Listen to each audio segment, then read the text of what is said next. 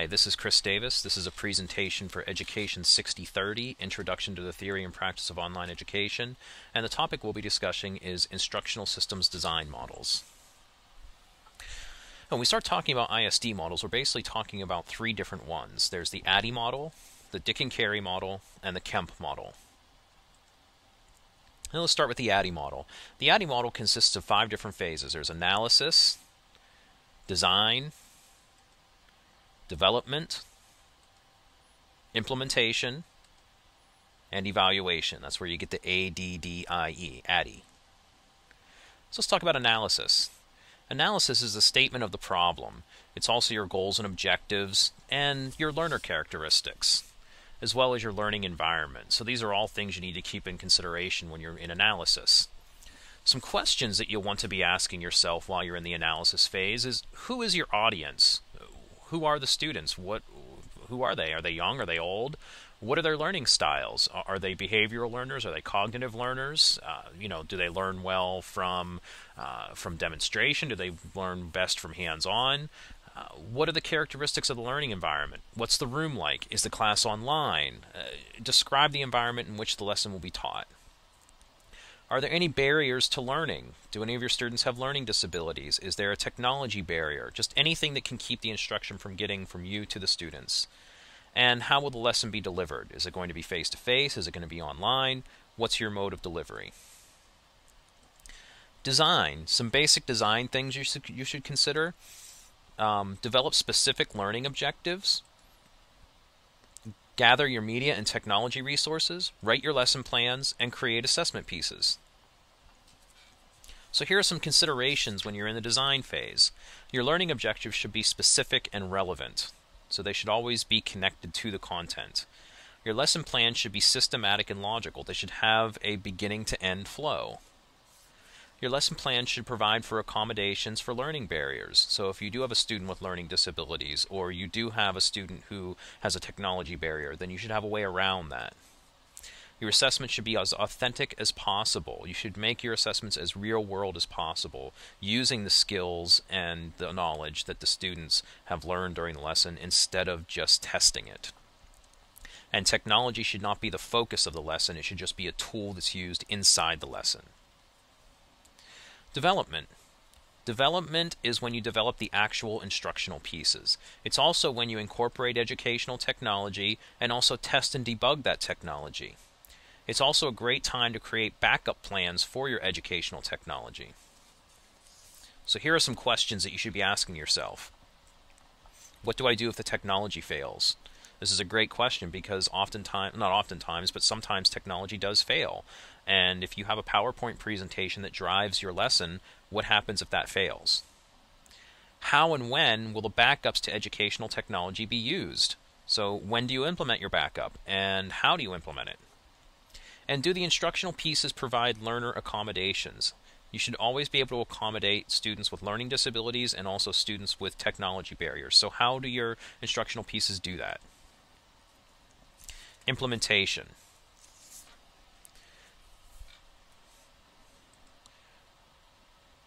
Some things to consider during implementation are the following: teacher training, student training, placement of instructional technology, and the teaching of the lesson. And here are some questions that you should be asking yourself during implementation.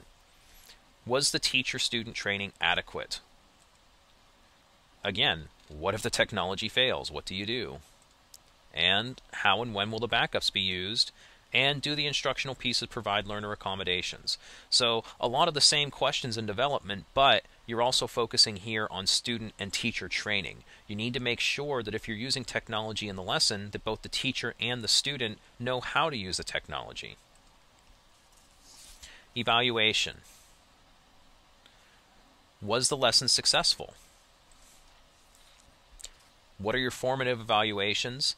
And what are your summative evaluations? So here are some questions you should consider during evaluation. Did the students master the content? And more importantly, how do you know the students mastered the content? What worked well during the lesson? And of course, what did not work well during the lesson? And the thing you should always be asking yourself is, how can you improve upon the lesson? So by following these 5 steps in the ADDIE model, you can complete the ISD model for your lesson plan. So this is one way to go about it.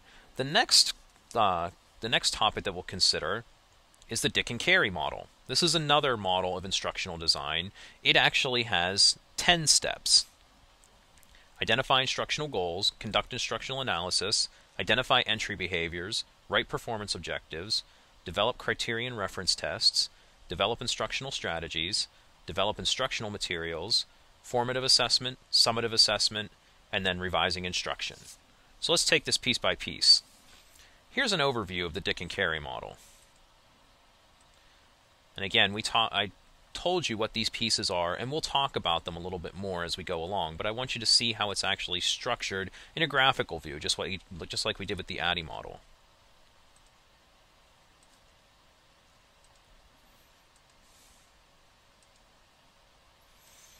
And up here you see revise instruction. Revising the instruction takes place in 2 places: conducting your instructional analysis and developing your criterion reference tests. So what does this all mean? Well, let's take a look. Again, we have the 10 steps in the method. I'm just going to display them here real quick for you before we go on and talk about each one. So let's start with identifying the instructional goals. So some questions you should be asking yourself. What are the desired outcomes of learning? What do you want the students to know? That's your basic question. And what should the students be able to do once the instruction's complete? Okay, you're developing the basis for your objectives here. Conduct the instructional analysis. What skills do the students need in order to achieve the instructional goals? So what do they have to be able to do to be able to get where you need them to be? Identifying entry behaviors. What skills do the learners currently possess? By identifying this and comparing it to what you found in your instructional analysis, you'll be able to find what you need to teach the students before they actually go into this lesson. And how will what is the gap between the required skills and the possessed skills? Okay, this is very important to know. Writing performance objectives.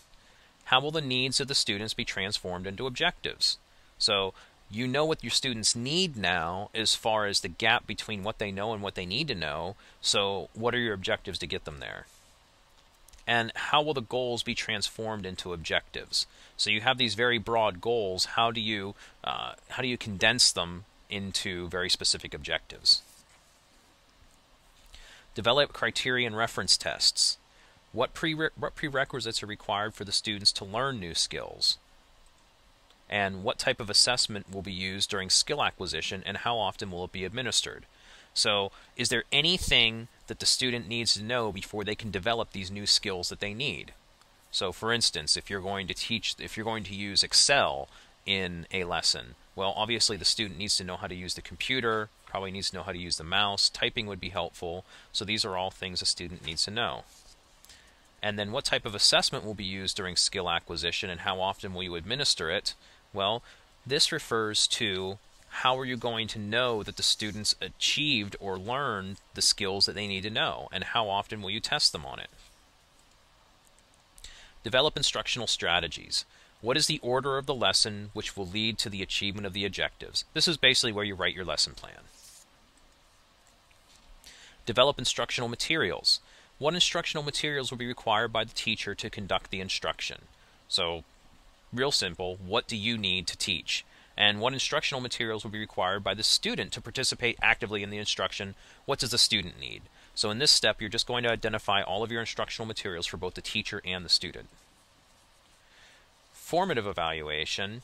What assessment will be used to ensure the students understood the instruction? So this could be questioning, this could be a quiz, this could be just about anything you want it to be. And how can the instruction be improved? This is something you should always be doing in your teaching with formative evaluation, whether it be questioning or testing or anything like that. You should be making on-the-fly improvements to that instruction to make sure that the lesson is delivered correctly. And then finally, your summative evaluation. Was the instruction successful, or was it effective? And did the students achieve the desired goals and outcomes? And finally, was the instructional process as a whole effective, and what parts can be improved? with your summative evaluation, this is the assessment that you give at the end of a unit or at the end of a chapter. This could be a test, this could be a project, this could be anything that you really want, but you want to make it a very broad evaluation so that you're looking at the entirety of the lesson or the entirety of the unit to make sure that the students understood the material. Once you've administered both of your evaluations, you need to look at in revising your instruction. And basically you're looking at two things. Number one, how can the instruction be revised to make it better? And what difficulties were faced by the students and teacher. By identifying these two things, the second time around when you go back to writing your criterion references or doing your or rewriting your course, you will be more effective in making this lesson better for the students the second time around. Okay, so finally the Kemp model. This is what the Kemp model looks like. You start out by determining learner needs and move on to determining topics, tasks, and purposes. You're analyzing the learner characteristics. You're conducting a content task analysis. You determine the learner objectives. You design teaching and learning activities. Then determine the instructional resources. What support services do you need? Those need to be identified. Then you design the evaluations, and finally you pre-test the learners. Once all this is completed, you do your teaching, then you provide a summative and formative evaluation, and at the very end, you revise your instruction. So let's take a look at these one by one. Again, here's these steps listed out for you so that you can see them one more time. There are 9 steps in the Kemp model. So let's take a look at these one by one. Determining topics, tasks, and procedures. What are the broad concepts, skills, and attitudes to be learned? Okay, what do you want the student to know? And what should the students be able to do once the instruction is complete? So this is very similar to ADDIE, very similar to Dick and Carey. You're identifying what the student needs to know up front. Analyzing your learner's characteristics. What is the student's age, grade level? Do the students have any special needs? What learning styles best describe the students? So again, doing some of the very similar things that you've done in Dick and Carey, you want to look at the students and determine how they learn best and find those common characteristics between your students. Conducting your content task analysis. What skills do the students need prior to instruction? And what levels of learning does the task address? Okay, now we're going to be looking at things like Bloom's taxonomy, Tomei's taxonomy, things like that to identify areas in which the student needs to be proficient. Determining learner objectives. What should the specific objectives be addressed in the lesson? Or what are the specific objectives to be addressed in the lesson? So you're taking your student analysis and you're taking your broad goals and now you're creating objectives out of them. Determine teaching and learning activities. What activities will the teacher use to facilitate instruction, and what activities will the students participate in to augment learning? So develop all the activities for the lesson, what the students are going to do, and how the teacher is going to facilitate it. Determine instructional resources. What resources does the teacher need to conduct the lesson, and what resources do the students need to participate in the lesson? Very similar to Dick and Carey, you need to know up front what resources are needed to make the lesson successful, both for the student and the teacher. Determine support services. What services does the teacher need to facilitate the lesson, and what services do the student need to supplement the lesson? So if there are things that the teacher needs that he or she cannot do on their own, that's the support service. So if there's something that needs to be hooked up in the classroom technology-wise that he or she cannot do, that's a support service. You need to get IT involved on that. What services do the students need to supplement the lesson? Do they need something to facilitate an IEP? Do they need something to overcome a physical barrier or an emotional barrier or a technology barrier? Those would all be support services, and you need to identify those up front. Design learner evaluations. You're going to do this in a combined step here. What formative evaluations will be used and what summative evaluations will be used. So you'll do all of your evaluations in one step in the Kemp model. Pre-testing the learners. Pre-testing is fairly important and allows you to gauge the initial knowledge of the students. So the question you should be asking yourself is, what assessment will I use to gauge that initial knowledge of the students? And of course, here's my references for this study. And at the end of the remember, at the end of the Kemp model as well, you need to conduct your evaluations and then revise your instruction. But if you want to learn any more about any of these models, I've left these references here for you that I used to develop this lesson, or to develop this presentation. If you have any questions, please get in touch with me.